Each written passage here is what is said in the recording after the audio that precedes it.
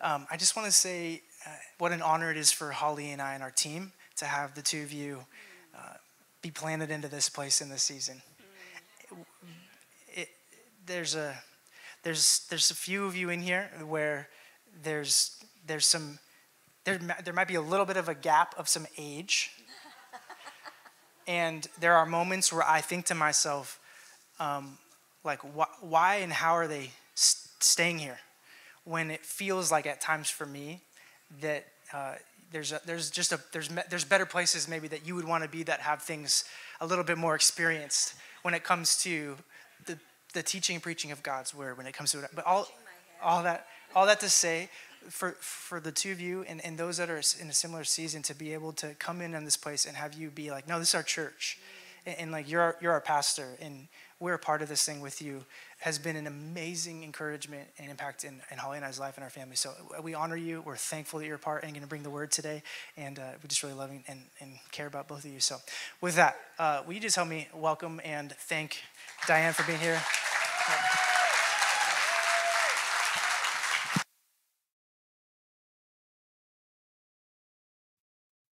Good morning, church.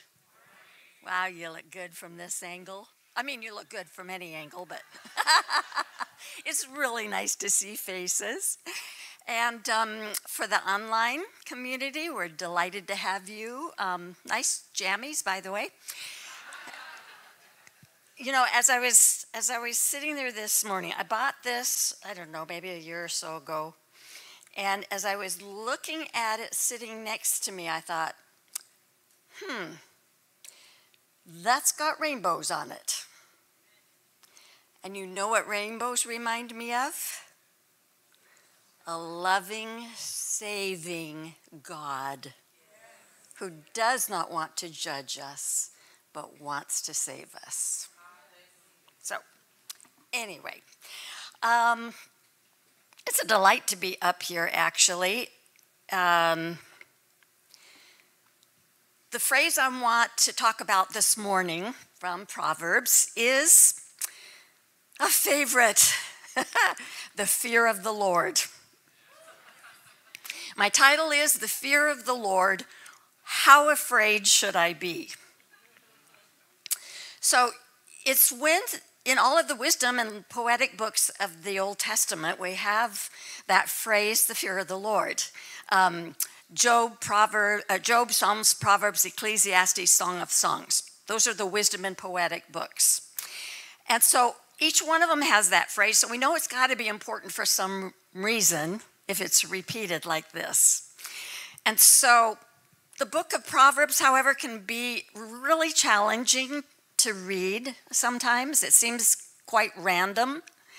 So, in fact, there are two verses right next to each other.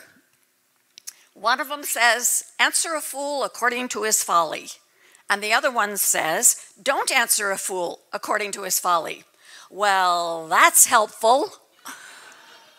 So, if Proverbs, and I do believe this, was written by Solomon to his son to prepare him for life, all I can say is, not helpful, Dad. However, if you read the first 9 chapters, you'll notice that there seems to be a kind of a continuity there. And it's clearly a discourse from a father to his son, preparing to send him out into the world. How do you face the world out there with wisdom? But then you get to chapter 10, and it's like pow, pow, pow.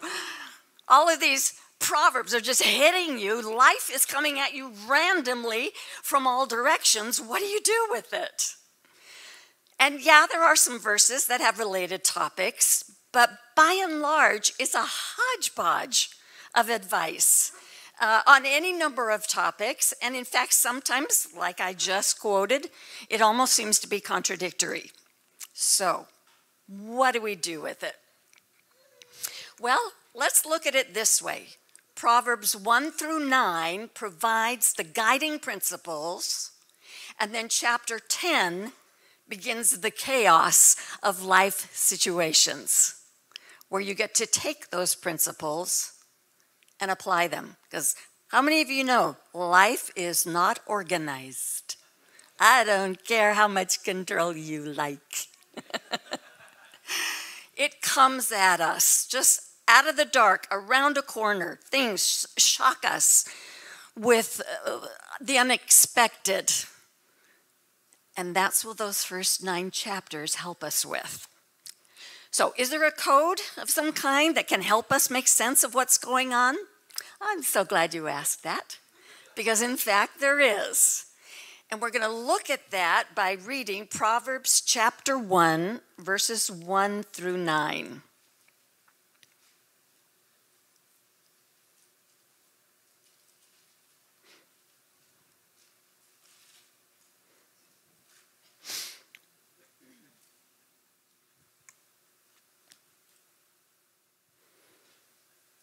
In case you're wondering, I'm reading this out of the NLT. I don't even know what that stands for. New Something Translation. So if it doesn't look familiar to you. These are the Proverbs of Solomon, David's son, king of Israel. Their purpose is to teach people wisdom and discipline. I kind of wish I'd outlined that in bold and red and neon. Wisdom and discipline, to help them understand the insights of the wise. Their purpose is to teach people to live disciplined and successful lives, to help them do what is right, just, and fair. These proverbs will give insight to the simple, knowledge and discernment to the young. Let the wise listen to these proverbs and become even wiser. Let those with understanding receive guidance by exploring the meaning in these proverbs and parables, the words of the wise and their riddles. Fear of the Lord is the foundation of true knowledge, but fools despise wisdom and discipline. We know these are wisdom books, but did you notice how many times the word discipline is in just these first few verses? Well, we'll get to that. All right, so fear of the Lord. What is cool about wisdom in the Bible is that it has a very broad definition. Maybe you're sitting there thinking, I got none.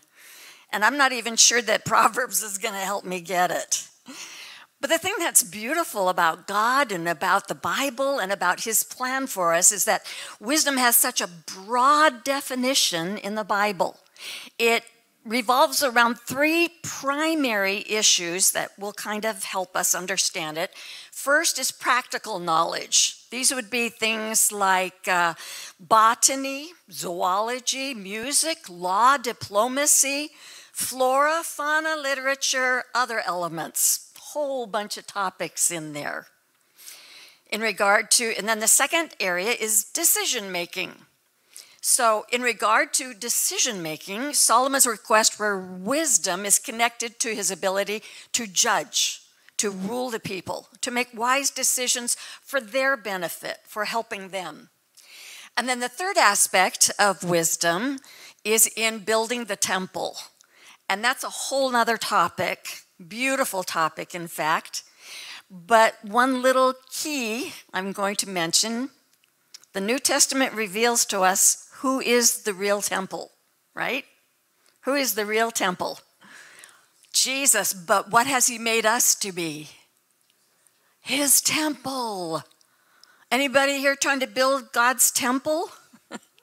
Yeah, takes wisdom, doesn't it? All right, so we're going to look at this as a code for how we understand wisdom, and particularly in the book of Proverbs. First of all, we have the goal. In verse number 3. Verse number 3 again says, their purpose is to teach people to live disciplined and successful lives, to help them do what is right, just, and fair. I'm going to skip to another reading and we'll get back to chapter 1, but chapter 2 reiterates some of that stuff and I think it's worth looking at. So let's look at chapter 2 verses 1 through 11. I hope you like reading the Bible, people, because this is where wisdom is. It ain't here. Oh, I was going to ask, can you see me? Am I bright enough for you? Anybody know my son Jason? This might be a clue. I was in a store a couple of days ago. I was wearing red, and a lady whom I've never met before said, "Oh, you look so good in red. You should wear it all the time," which was kind of nice to hear. And my response was, "Well, I figure it's only fair to give people warning." All right, chapter 2, verse 1 through 11. My child, listen to what I say and treasure my commands. Tune your ears to wisdom and concentrate on understanding. Cry out for insight. Ask for understanding. Search for them as you would for silver. Seek them like hidden treasures. Then you will understand what it means to fear the Lord, and you will gain knowledge of God. For the Lord grants wisdom. From his mouth come knowledge and understanding. He grants a treasure of common sense to the honest. Anyone need common sense? Short supply nowadays. He is a shield to those who walk with integrity. He guards the paths of the just and protects those who are faithful to him. Then you will understand what is right, just, and fair, and you will find the right way to go. For wisdom will enter your heart, and knowledge will fill you with joy. Wise choices will watch over you. Understanding will keep you safe. So these beautiful verses, verse 3 of chapter 1, what is right, just, and fair. This is the goal. This is what wisdom is meant to do. But you know, I think it's kind of important for us to also realize who this is being written to. I might say this a couple times this morning. While the Bible is written for us, it is not written to us. Did you get that? The Bible is written for us, but it's written thousands of years ago, and especially Proverbs.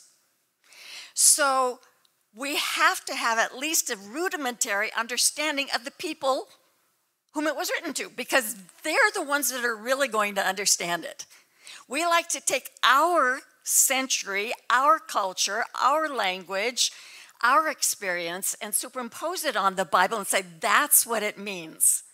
But we've got to go to the people who heard it first, because that's who it was addressed to. And then out of the understanding of how they would have perceived it, we can get a depth of meaning that will be much closer to God's intent and will bring great blessing. So, who is this young man who is receiving these lessons? He's already a member of the community of God's people. Excuse me. He's already a son. He's already chosen. He doesn't have to do anything. He doesn't have to do what's right, just, and fair to become a son. He already is one. That's his birthright. In our New Testament understanding, we would say this guy is saved. What he is doing now is learning how to live as a son, a member of God's chosen community. So that's the goal. I'm not going to go into that more than that. We'll see it as we go along. The goal is for us to learn how to live and do what is right, what is just, and what is fair, both towards God and toward each other. The second point is the means. What are the means for achieving this? Doing what is right, just, and fair. That's not an easy thing to do. It can roll off the tongue, but oh my goodness, facing the situations that come in chapter 10 and the rest of the book. All right, so In this book particularly, but you'll find this all the way through Scripture, you have a contrast between the two ways. You've got the way of wisdom, you've got the way of foolishness. And it's illustrated. Now remember who this is being written to. I have a grandson that just graduated from high school. He's going out into the world. I put him in this place. What's going to make the biggest impression on him? The ladies. So what does Solomon do? He paints a picture of two women. And what's interesting is that the Old Testament is written in Hebrew originally, but then about 150 BC, I'm not real good on all my dates, they translated it into the Greek because that became the language of education of the world, of the lingua franca. And so they translated it into Greek. So the word for wisdom in Hebrew, and this is about the only Hebrew I know, is chokmah, and the word in Greek is Sophia. It's a little easier to think of Sophia as being a beautiful lady, because that's a beautiful name. So here we've got this contrast of the way of wisdom, the way of folly or foolishness, and it's illustrated by two women. You know, the thing of it is, what's tricky is that there seems to be a lot of similarities. If you read through the first 9 chapters, there's a lot of similarities between these two women. I mean, on the surface, it could be a little confusing. Sophia, or Lady Wisdom, is attractive. The immoral woman is seductive. Sophia cries out in the streets, the marketplace, entrance of the city gates.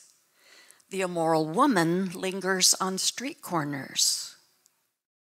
Sophia promises to pour out her spirit, to make her words known. She's better than gold, more precious than jewels.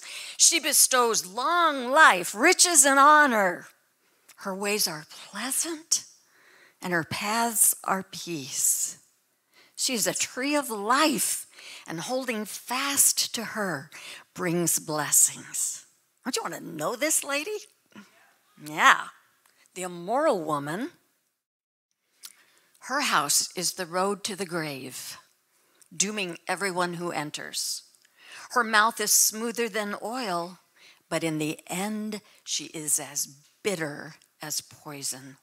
She cares nothing about the path of life. If you read chapter 8 of Proverbs, this whole chapter gives this beautiful picture of Sophia. All of her attributes, all of her power, all of her presence with God Almighty.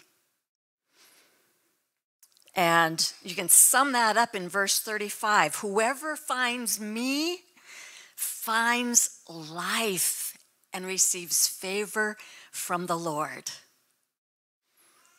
So, we have the way of wisdom and the way of foolishness. Chapter 9 presents both ladies, well, one lady, one woman.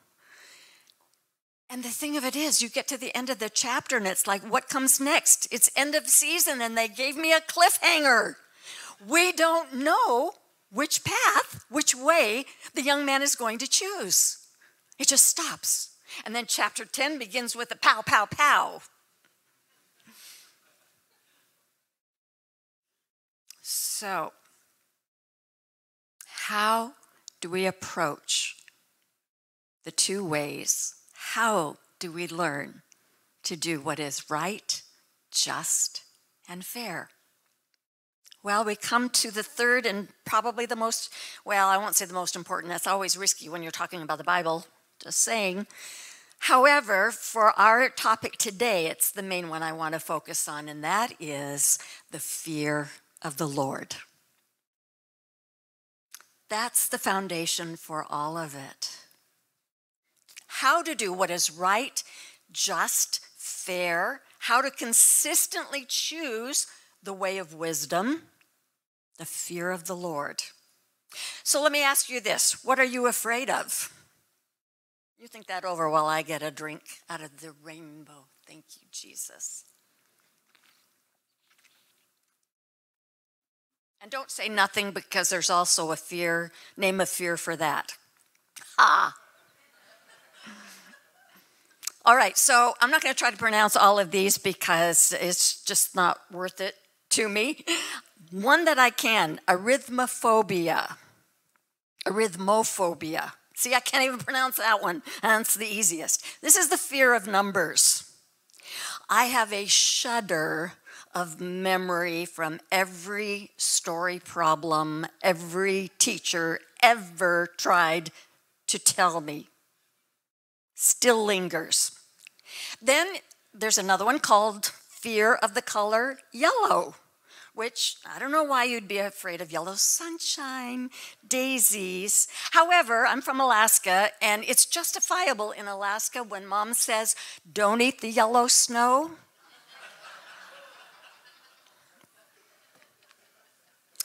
There's another one. Maybe you need to know the name of this one. It's a little bit easier. It's called nomophobia. And it's the fear of being without your mobile phone. And you know who you are. My personal favorite, which I'm absolutely in no danger of having, the fear that is, unless sometime in the future I have to get dentures, and then that would be another issue. This is the fear of peanut butter sticking to the roof of your mouth. All right, phobias by definition are irrational. But there's a whole lot of other fears that are based on reality and personal experience. I have a fear of flying. Oh, dear Jesus. We went to an Indian village in Alaska after Bible college. And I'm not going to have time to tell that story. So you're just going to have to wait for it another time. But flying is definitely my fear. I mean, what kind of sense of humor does God have to call me to be a missionary who has spent my entire life on planes from the one-seater with cloth walls and windows to the 747? Yeah, okay. But what do we do with that pesky phrase, the fear of the Lord? Plenty of people are already afraid of God. Maybe you're afraid that we're in some kind of cosmic game of whack-a-mole. You know whack-a-mole?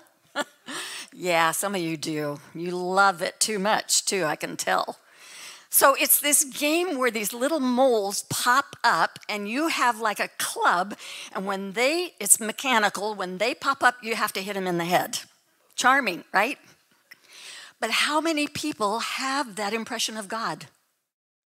That's the kind of God that he is. Step out of line, do one thing a little bit wrong, and whack, you're done for. So when we talk about fear of the Lord, we're afraid. That's what seems to come out, especially if you've had scary fathers or father figures. Then that can also be a defense mechanism of fear. And because God is called Father, I struggled with this one for years. Because God is called Father, it's really hard to understand how he could be a God of love and mercy and kindness and generosity and compassion. Or safe. Well, what is the fear of the Lord? The first thing we have to understand is that this is actually what is called a bound phrase. It means you should put hyphens between each word. You can't separate them to define it because they're bound together. The concepts are bound together. And I was going to have us read from Exodus chapter 3, but I think it's a passage we all know pretty well. And it's where God comes to Moses and says, you're going to be a deliverer, a liberator. And Moses has a ton of excuses. And finally he says, yeah, but when they ask who has sent me, what do I tell them? And God gives this wonderfully helpful answer. I am that I am. What? Yeah, I get that. Well, I've been listening to this wonderful podcast by a Jewish pastor. Yeah, he's both.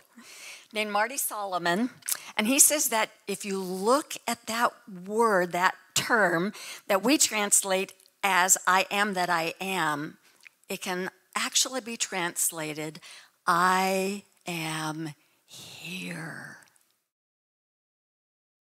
God calls to Moses. Moses answers, here I am. God gives his name, and it is I am here. The last part of that introduction, God says, I have been watching closely. And in verse 7, I'm sorry, we're not reading this, but you can jot it down. Exodus 3, verse 7. God says, I have seen, I have heard, I am aware, and I have come down. I am here. This is God's name. In chapter 3, Moses is afraid. He falls on his face.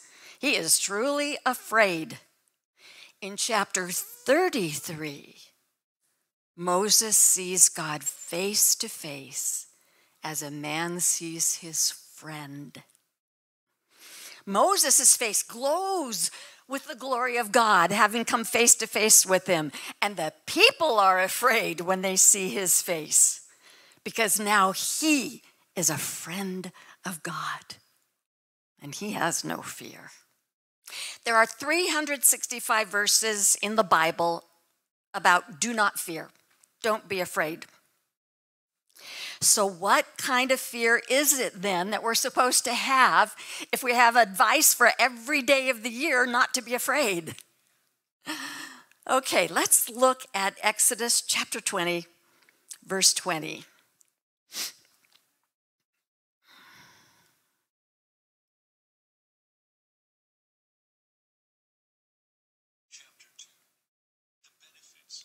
Okay, thank you.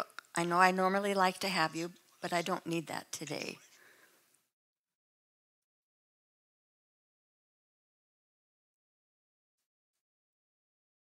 Okay, this gives time for all of you good people that have tree books. We had a pastor call it that. You've got e-books, you've got tree books. I think it's pretty clever. Okay, Exodus chapter 20, verse 20 gives us a clue. Don't be afraid, Moses answered them. For God has come in this way to test you, and so that your fear of him will keep you from sinning. See, a lot of times we don't get this picture that God actually spoke to the entire congregation of Israel when he gave the 10 Commandments the first time around. He comes down on the mountain with thunder and lightning and fierceness and earthquake and trumpet blast, and they're terrified. And they say, Moses, you go up to the mountain and talk to God. He's too scary for us. And Moses says, don't have that kind of fear. Because what he is wanting is to test you so that, in fact, your fear of him will keep you from sinning. So, after God gives the 10 Commandments and he plans for Moses to go back up on the mountain, and he does, and he's in the process of receiving this glorious covenant from God for these people to be a husband to them, a provider for them, a protector for them, all these beautiful things. And what are the people doing down in the valley? 10 Commandments on stone up here, breaking probably every one of them down there. So they had said to Moses before he went up the mountain, they said, all that God has told us we will do. Really? Really? So, oh my goodness, Moses is desperate.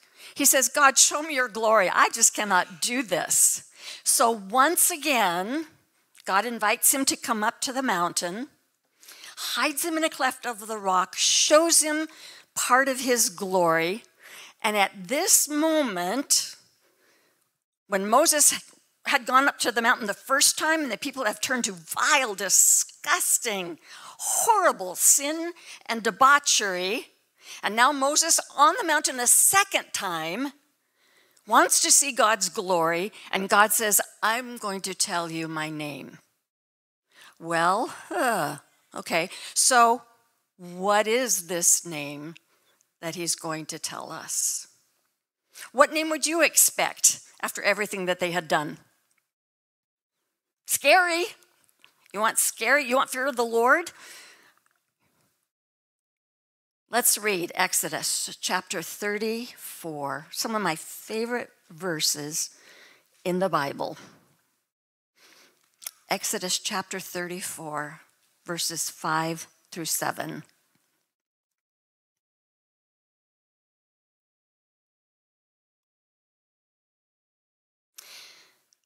Then the Lord came down in a cloud and stood there with him, and he called out his own name, Yahweh. The Lord passed in front of Moses, calling out, Yahweh, the Lord, the God of compassion and mercy. I am slow to anger and filled with unfailing love and faithfulness. I lavish unfailing love to 1,000 generations. I forgive iniquity, rebellion, and sin. But I do not excuse the guilty. I lay the sins of the parents upon their children and grandchildren. The entire family is affected, even children in the third and fourth generations. So that first part, wow, that was great, right? Yay, hallelujah, amen, clap our hands. And then all of a sudden we come to verse 7, and everybody gets hung up there. But again, who's the Bible written to? Not us. The Bible is written for us, but to the people who were there at that time. And these are the Israelites who have been freed out of slavery, out of bondage, brought into a new relationship with Almighty God, creator of the universe. And what happens from the get-go? They're complaining and they're whining and they're dragging their feet. And man, at one point Moses goes, I can't do this, God. Find somebody else. Ever feel that way? Ever have somebody else feel that way about you? So, here's the parents. It's not just them on this journey. Remember, they rebelled so bad against God that they had to wander in the wilderness for 40 years. It's not just the parents that are wandering. It's their children. It's their grandchildren. It's probably great-grandchildren who have done nothing to rebel against God but are stuck trudging through the wilderness to the third and fourth generation. And we totally overlook God's promise to bless us to 1,000 generations. Oh, people, we got to change what we think God is, who he is, and what his personality and what his actions are in our lives. The Lord, the compassionate and gracious God, slow to anger and abounding in loving kindness, who forgives iniquity, rebellion, and sin. I'm out of time.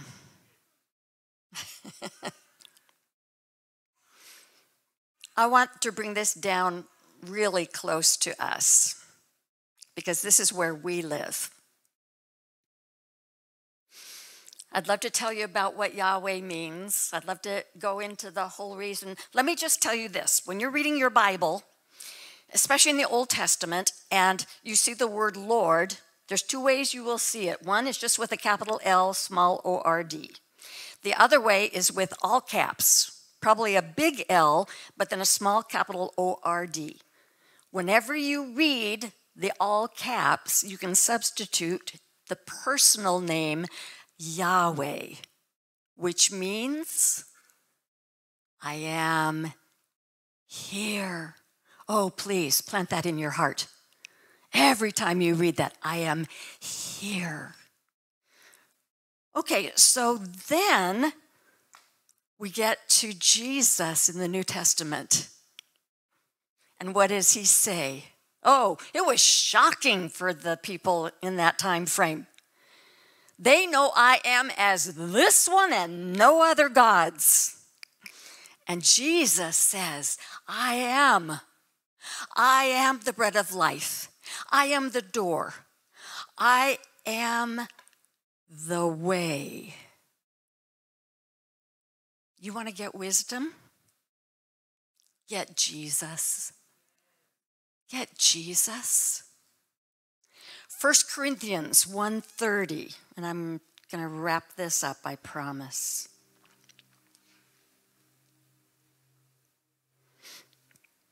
First Corinthians chapter 1, verse 30.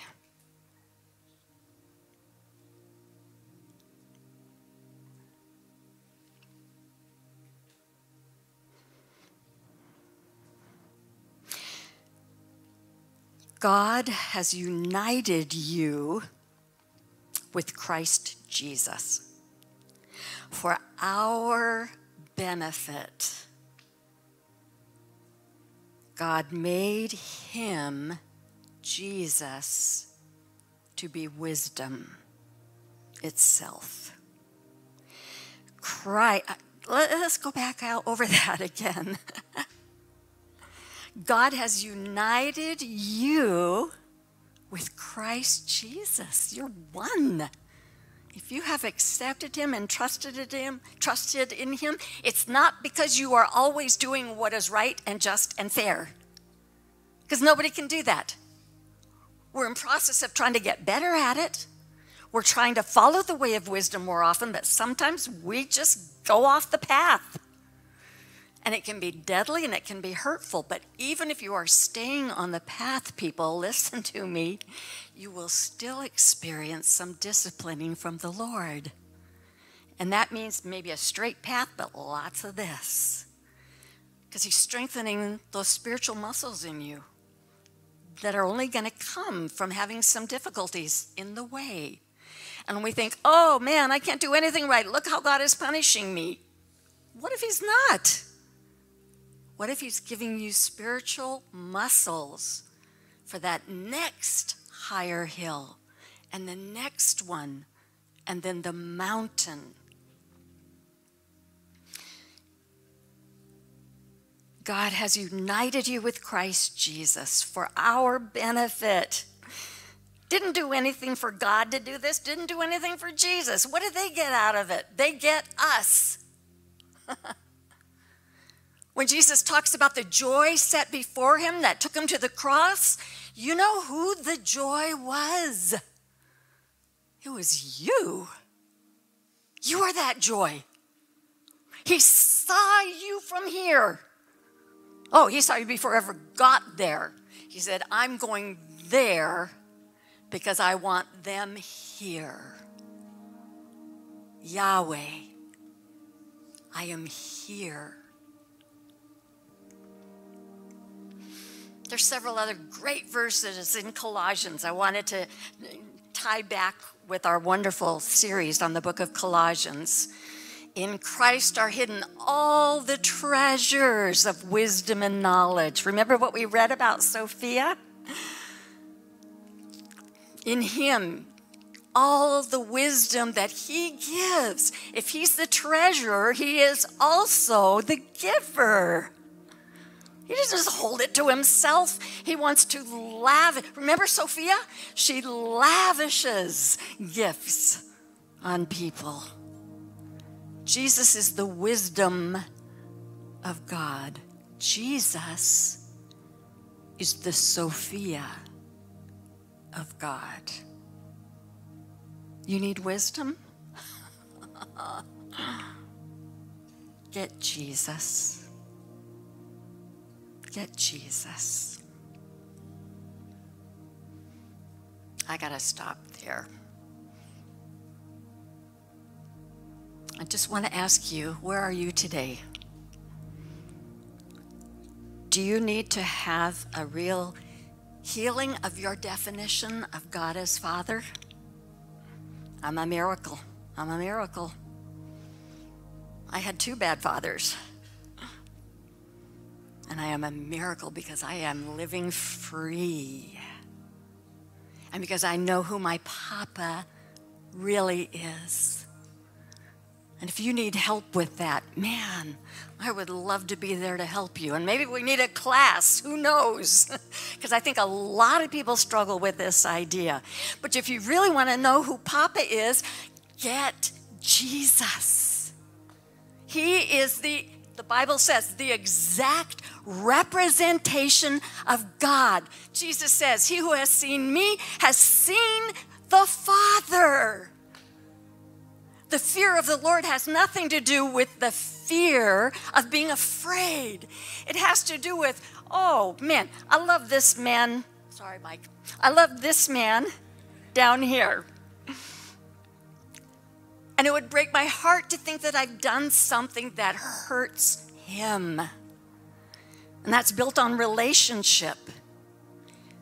And so my fear is that I disappoint him or that I hurt him or I do something to make him feel less valuable or whatever it might be. And that's healthy in a relationship. It's not all about what I can get out of it, what blesses me, but it's about that love for the other, that fear of Yahweh. That's the word. Fear of Yahweh is, oh God, give me wisdom to choose the right way because I don't want to disappoint you. I don't want to break your heart. I don't want you to ever feel disappointed, discouraged with me. Not that he ever will. That's our feelings that we put on him. The fear, the true fear of the Lord is that delightful, intimate, close relationship with Papa that you can crawl up into his lap and know that you are safe. I had a Jason story. That'll have to wait for another time. It's too long. But I had a cousin born late in life to my aunt and uncle. Child number 5, and the oldest was 19. A blessing I don't need. And Becky was a little scamp. She was adorable and she loved her daddy, but she was a scamp. And one day Daddy had to apply the Board of Education to the seat of knowledge.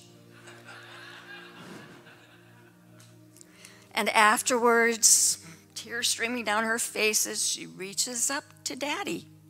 And he pulls her onto his lap and he says, Becky, do you know why I had to spank you? And she says, yes, Daddy, it's because you don't want me to go to hell.